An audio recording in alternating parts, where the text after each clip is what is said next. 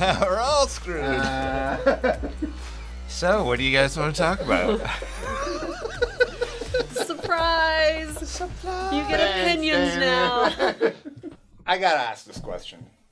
Do you guys like Iron Maiden? Any of you even know who they are? I went to an Iron Maiden concert on accident one time.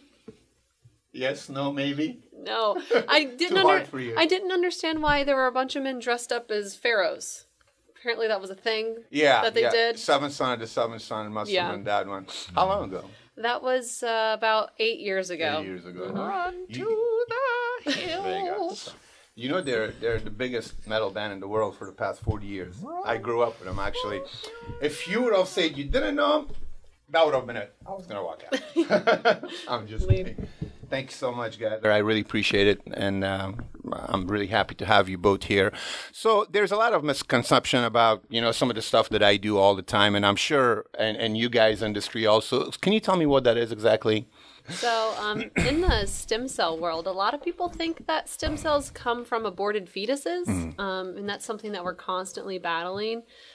We don't get stem cells from aborted fetuses anymore. That's embryonic stem cells, and it's illegal in the U.S. So I've actually had people come in and say, my husband doesn't know I'm here because he's against this. And I have to say, well, that's not what we're doing. We're using adult cells, and the technology is there now. That's one of the biggest ones I get. And you, Tracy? Massage is not just for relaxation. Amen to that. It turns out, if I kind of feel like if you're falling asleep while I'm working on you, I'm doing it wrong. So, for what it's worth, that's kind of the biggest misconception, though. I think, yeah. So let's say if you would kill a rumor, what that would be? I got a million ideas. I'm Tell me not a couple. gay. That's that's This is number one. one. Me too. Yeah, I don't know. It's like rumor related to what? Not all massage places are human trafficking sites. It's probably more common than we want to admit, but we're not all that way either. So I know that might be controversial to say, but we're not all that way. There are no Chinese women hiding in the back. No victims of white slavery in our building. Even though I'm on Kennedy. You are on Kennedy. I'm on Kennedy too, but it's not so bad anymore. No, Kennedy's not so bad anymore. No, that's for the people who've lived in Tampa for a long time. So one of my slogans that I was thinking about was my office is the place on Kennedy, the massage place on Kennedy, where your wife's okay with you going. So that's, that just knows that it's like a zeppelin. Any comments? No comment. Zero comment from over here. No rumors to dispel. Yeah, I would say that stem cell isn't so new. That's one of the first things out of people's mouth. What do you do? Stem cell? Oh, that's new. We've been using these protocols successfully in the U.S. since 1999. Wow. So that's almost 20 years. Yeah. I don't think it's that new. But it is new in regards to medicine. The United States tends to be a little bit behind. And the other rumor would be the fetus thing. We definitely are not. There's not abortions happening next door to my office every day. There's no dead babies in my office. It's super fine. Yeah, I'm over 50, so that's new to me still. But so is Blink 182. So Blink 182. No, they're definitely old. Me. I think they're definitely old. Come on, guys. So, when I was younger, I used to lift really heavy. There's a lot of people do that they come to you still with those type of problems because of heavy lifting. Because of heavy lifting? Yeah, absolutely. Heavy lifting, especially people who are competitive. That's a sport. CrossFitters, especially these days. Yes. Oh, man. We're doing a lot of heavy lifting. Man, I love CrossFit. You gotta love CrossFit. I love CrossFit. Keeps my business booming. There you go, smart girl. Competitive weightlifters. It's kind of come back around and into vogue. You know, that 3 lift max competition, and it's kind of fun and exciting to get some of those athletes coming in. But yeah, they're at high risk for sure. What about you, Mellissa? A lot of sports injury come to you guys? Yes, so I see a lot of knee injuries due to squatting, particularly. A lot of torn meniscus I get is from squatting heavy, squatting with the feet not at a 90-degree angle, inward. There's just a lot of CrossFitters that are slinging weight around where they have flexibility. They have the flexibility to hold their arm all the way up, but they don't have the strength to hold weight at that point. So flexibility doesn't always equal strength. And a lot of times we'll get people, just because you can put weight above your head doesn't mean that you should. So we get torn rotator cuffs and a lot of those types of injuries, especially CrossFit related, when you're throwing dumbbells up above your head. Yeah. Or they're trying to do an iron cross. Yes. Right? Yes. Which is the gymnastics move where you have the rings straight out. Yes. And then I'm like, you weigh 243 pounds. What are you doing? Ligaments aren't supposed to do that. Yeah. Do you get a lot of females that overtrain their gluteus muscles by tearing up their kneecaps, actually? I don't have a lot of people come in complaining about their gluteus muscles. But what happens is they try to train their gluteus muscles and they injure something else. There you go. That's what I was. Because their nervous system's not really operating properly. Or back injuries. I bet you get a lot of back injuries from people trying to train legs. Back injuries from training legs. But it's funny because it doesn't show up when they're actually training. They do something, they probably injure it while they're training, or they set it up. And then they go, I got up in the morning and I went to tie my shoes and I couldn't move. Yep. And that's how it happens. It's insidious, right? They go, I wasn't doing anything. I'm like, well, what do you spend your time doing? Well, I lift some weights. I'm like, okay. Well, could have been that. Could have been a setup. Could have been. But yeah, that's usually where it comes, or they'll strain their hamstrings or something like that. Glutes are pretty powerful. They're pretty stable. They're not typically going to be what brings someone in. What's the case that you decide what you love, what you do? Wow. How can I pick one? Okay. So I had a woman coming in who had 3 neck surgeries, fusing vertebrae, one, and then the next year the next one, and the next year the next one. And by the time she got to me, she was told she couldn't lift more than 10 pounds. Wow. She lived 40 minutes away from the clinic that I was working at. And she, in order to get to the clinic, would have to lay down in the backseat of the car and have her daughter drive her to the clinic. Her number one stated goal was to be able to lift her grandbabies. She was a very religious woman, and family was the most important thing in a small-town family. Over about 9 months, we got her to where she could drive herself initially. And then she could come in, and then probably the best day with that case was the day she walked in, and she had one of those newfangled Motorola cell phones, and there was a picture of her holding her grandson. Oh my gosh, I would have cried. And that's awesome. That was a great day. Those kind of days are the days where I go, man, I just love it. I mean, every day I have fun, but those kind of events are just mind blowing and heartwarming. Just makes it worth doing. That's awesome. You, Mellissa? Me? It was my our first round of patients that we had. There was 4 of them, and they had different conditions. One had COPD, one had fibromyalgia, and the other 2 had rheumatoid arthritis, presenting pain in different joints. And those 4 patients got their procedure done on the same day.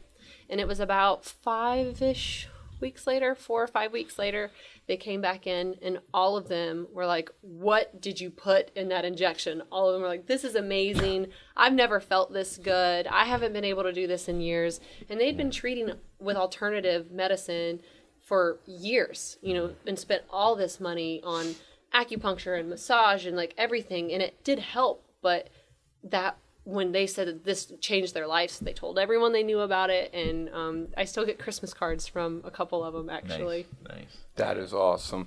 Yeah. That's exciting for me to hear, because I have a Master of Social Work degree. My ethics say that my job is to put myself out of a job. So if I can't put myself out of a job with one of these clients, then I need to find who can put me out of that job. Right. So I'm excited. That's to work really together. cool. That's really cool. That is awesome. Especially fibromyalgia. Do you think nutrition is important with some of the stuff that you do, or? I think nutrition is incredibly important. Eating the right food is pretty important. I kind of want to hang back. I got something I want to discuss, but I want to hear what Mellissa has to say. Nutrition is the building block in which we build our lives. It's so simple to make simple changes to improve your quality of life. So a lot of our patients are chronic pain patients.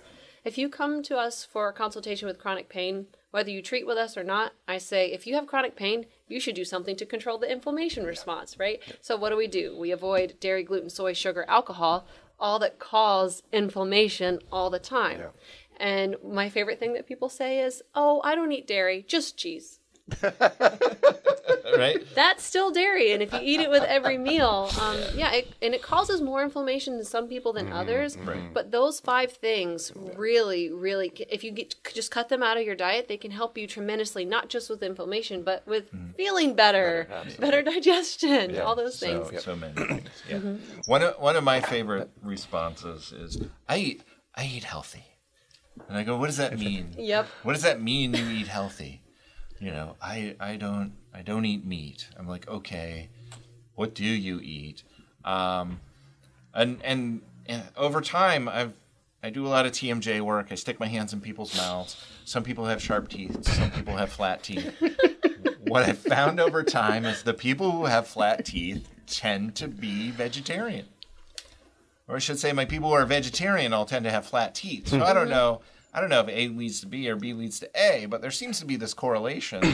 And I've been paying closer attention to that probably the past 5 years.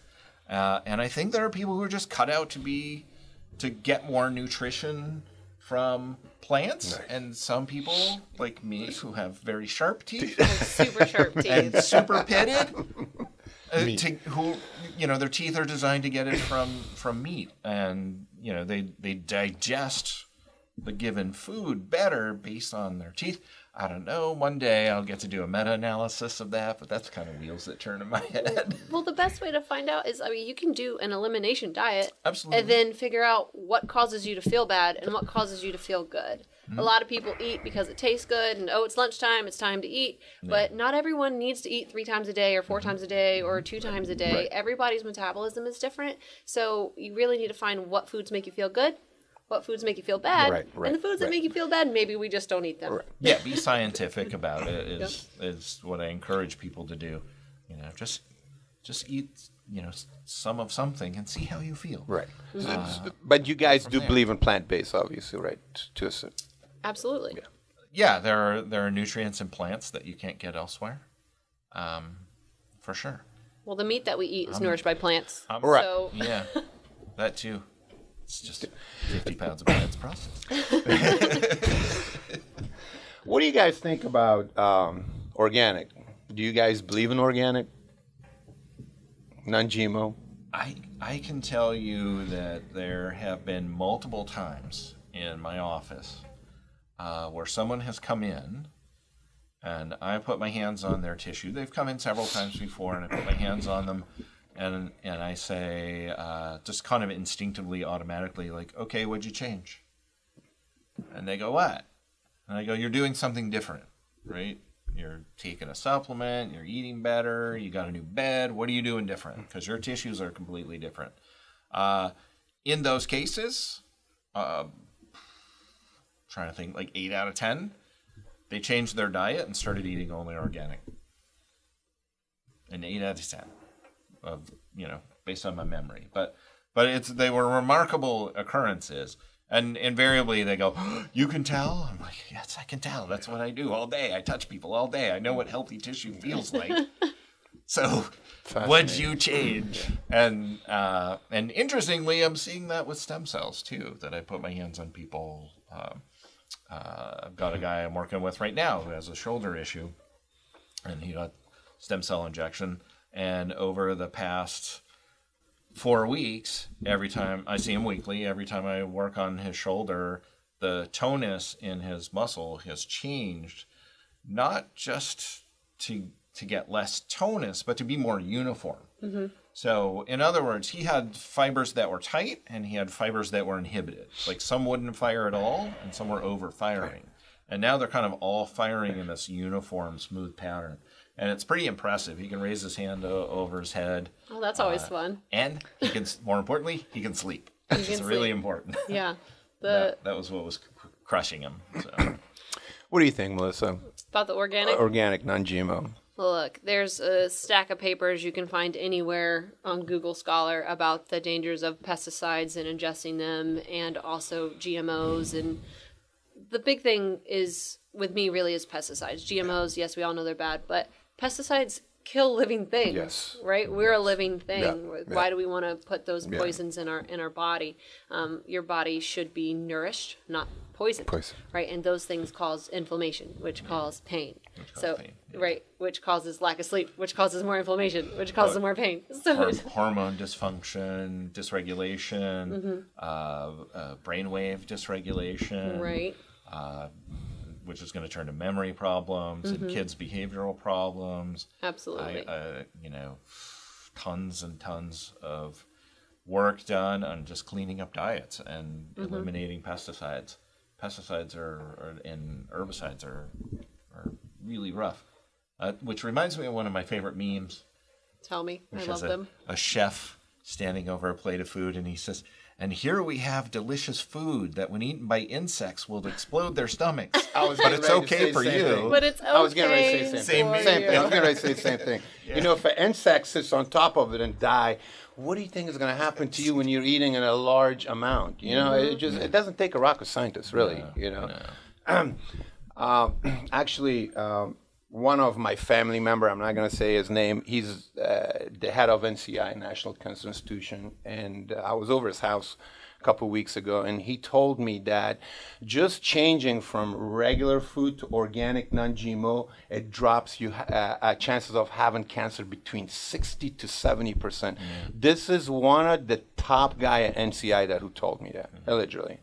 You know, it's mind-blowing that what food can do. But what's awesome is that all three of us, I really haven't talked to any of them about organic, non-GMO before. We all agree exactly the same way about that subject.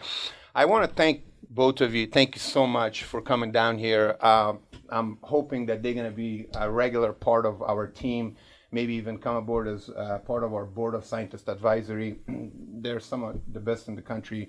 And I want to thank you guys. Thank you from the bottom of my heart. And I really want to work with both of you. And maybe we can do some great stuff to teach and educate people in a larger scale. Thanks for having us. Thank you so much. Thanks, Wayne. Hey guys, don't forget to comment, like, and share. Also make sure to click that subscribe button below, and I will do everything I can to answer it as fast as I can.